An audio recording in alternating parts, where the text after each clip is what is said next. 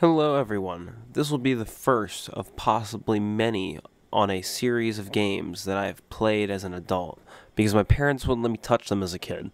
I wasn't allowed to play M games until I was 14.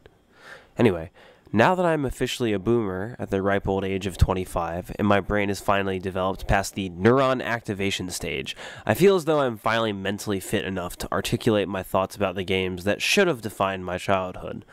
But we'll talk about Razor Scooter Downhill and the Rugrats in Paris PS1 game in another video. Resident Evil 4 is the best game in the franchise, hands down. And that might sound like a loaded statement, but we're going to be talking about a game that revolutionized the third-person shooter genre with its over-the-shoulder camera that many, including myself, argue have yet to be matched by any of its successors. Resident Evil 4 is a game in which you play as early 2000s teen heartthrob Aaron Carter. Aaron desperately wants the world's best candy and is willing to travel to a remote village somewhere in Romania, Austria, Spain to track it down. On the helicopter ride, Special Agent Carter is recruited by the U.S. government to locate and exfiltrate Dakota Fanning, who, after starring in a film that depicted her emotional bond with an arachnid, has been taken hostage by some individuals whose culture sees camaraderie with beings in possession of more than 4 legs to be a mortal sin. Along the way, you'll meet a cast of colorful characters, and then systematically remove their colorful insides. There is Man in Creepy Robe, Luis, who doesn't get disemboweled by you, Salazar, a gnome-like, time-bending short man complex amalgamation of Lord Farquaad, Napoleon Bonaparte, and Baby Grinch. The Merchant, who says funny thing that you've definitely never heard before. Ashley. Leon! Help! Help me, Leon! Help! Leon! And a host of other characters. Gameplay. In this game, you play as a man with no multitasking ability to speak of. The simple act of turning is impossible to pull off while in motion. Aaron must stop, and then use the left stick to rotate their character. The same applies for shooting. When aiming and firing a weapon, the synaptic nerve associated with leg motor function becomes disabled when a gun is in the ready-to-go bang position. This is, however, an intentional choice as the enemies are slow and deliberate with their attacks, giving the player the ability to move out of the way long before most attacks connect. Along with being an international pop star and secret agent, Mr. Carter has also trained diligently in every martial art known to man. Aaron is able to perform roundhouse kicks that could knock the head off of NBA players, to a German suplex that explodes the skull completely, and a revolutionary for the time idea by shooting the natives in their extremities, their skulls, or their patellas. Leon is awarded the opportunity to do a short-range melee contextual attack. This attack gives the player iframes and generally clears the immediate vicinity of other zombies as well. On lower difficulties, you could get through the game, never using this feature due to being flush with ammo. On professional, Aaron needs to be in judo competition shape to contend with the repeated muscle damage of whipping roundhouse kicks at 300 miles per hour. Aaron can obtain a number of pistols, shotguns, rifles, explosives, and other death-dealing, leg paralysis-inducing armaments. Leon stores these arms in a very light and transportable attaché case, RE4's version of a grid-based inventory system. This case that magically follows Leon around limits your carrying capacity, but still allows by the endgame for Leon to carry multiple handguns, shotguns, rocket launchers, and rifles, as well as hundreds of rounds of ammunition.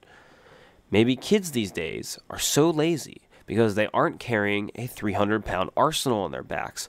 That and the avocado toast that is robbing them of their ability to buy property. Presentation. RE4, in my opinion, has not aged gracefully on modern resolutions, Playing RE4 on a color-banded CRT back in 2004 allowed for the mind to fill the detail for you. On modern 4K displays, the textures look like an artist's rendition of a Play-Doh world. These now muddy-looking textures were more than enough to get the point across back in the day, but don't hold up to scrutiny now. For that, everyone should check out the RE4 HD project. It's what I've been using for the footage and the recording in this video. A dedicated Chad gamer spent 10 years of his life compiling 4K textures from locations across the world, going as far as to go to some of the places the devs did and take pictures using his own camera. As a result, the game can look good for all of the idiots out there who judge a game solely by its graphics. My most recent playthrough of this game happened on a 30-inch color track CRT via my PS2 that I've had for 15 years that still works.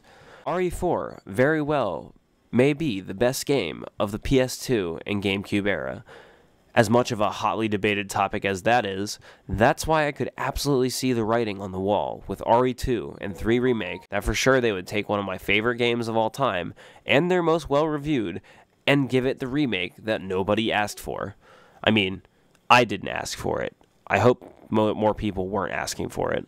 From what I understand, the devs have strongly implied that players who have issues with controls will get to experience Resident Evil 4 as more of a modern experience. And if you are like me, that is sending up a ton of red flags. It is all but confirmed that tank controls will be removed from RE4 Remake, and with the removal of tank controls comes a complete rebalance of the way combat works. In the original game, Leon is slow and clunky to control, this much is indisputable, but having recently played Tenchu on the PS1, RE4 controls like butter comparatively. But to counteract this, the devs have also made enemies slow. They lurch forward slowly, they throw slow-moving projectiles, all to compensate for the fact that Leon moves like a refrigerator on legs. And in my opinion, what makes RE4 so special even today is that blending of old and new convention for RE4 creates this extremely unique paced gameplay loop that comes alive, especially on harder difficulties.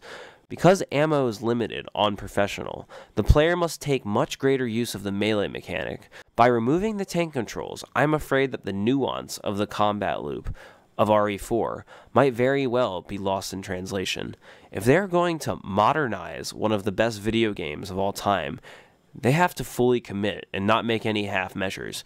If it's going to be modern, but make it consistent. I do not think there is any way in which I would enjoy the remake quite as much as the original, because while RE4 is a classic, I'm somewhat afraid that the remake will be boiled down to nothing more than a modern-day zombie shooter that is somewhat forgettable in an oversaturated genre, as opposed to being genre-defining. I hope they fully commit to the modernization aspect of their design, whether that be cracking the enemies the fuck out, or increasing their numbers, or some combination of both. If you've watched all the way, I implore you to go off and play RE4. You can get it for $5 on Steam frequently, and it's one of the best games ever made. Right now is absolutely the perfect time to play RE4, because even if you play an hour of the first game, it'll give you a much greater appreciation for the remake when it comes out. Locations in RE4 are seared into my brain, and I am excited but also trepidatious about the remake.